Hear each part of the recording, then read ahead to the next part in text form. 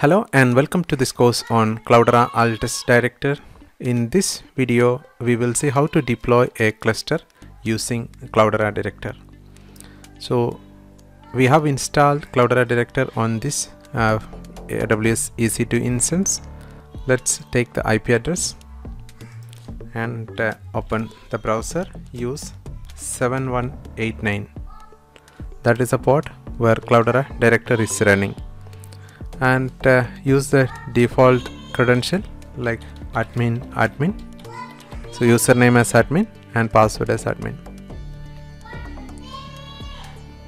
Then login. So the page looks like this.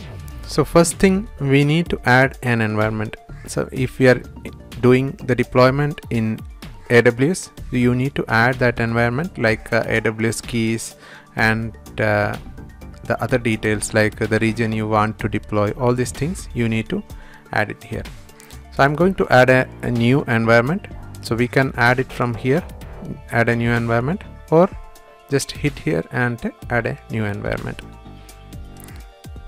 And you will be prompted with a page where you need to fill the detail. So environment and name, I'm just using AWS_test,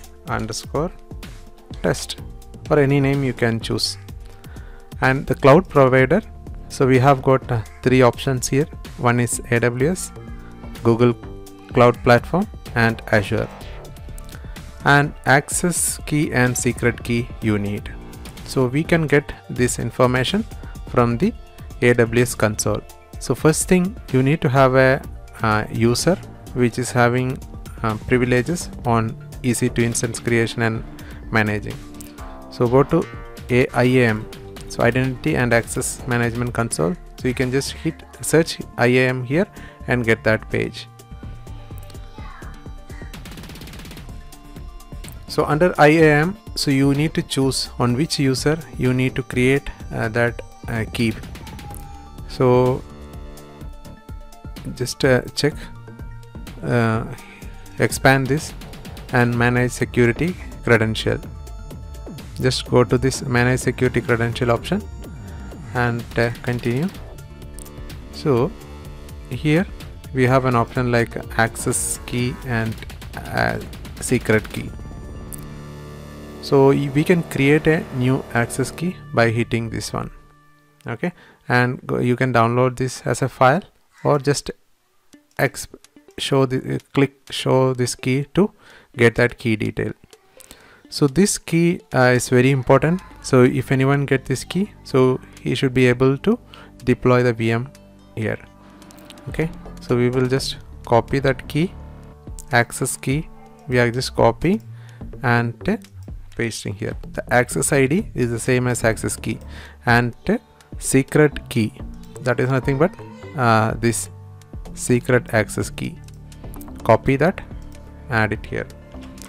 And the region where you want to deploy. So if you just move your mouse here, so you can see the different region where they support. So we have choose Asia Pacific, AP Southeast, and that is a region where we deployed our other VMs. Okay, we can just go to the EC2 and running instances. You can see on availability zone AP Southeast 1A, 1B, 1C, like that. So I choose that 1B, AP Southeast 1. And this one also we can just use AP Southeast 1. SSH credential. So whenever we just check the EC2 console, so here you can see the key pair.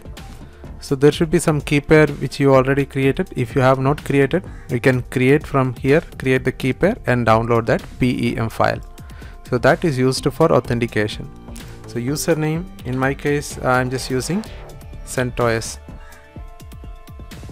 Okay, so the image which I am using will be, okay, just to hit expand this one.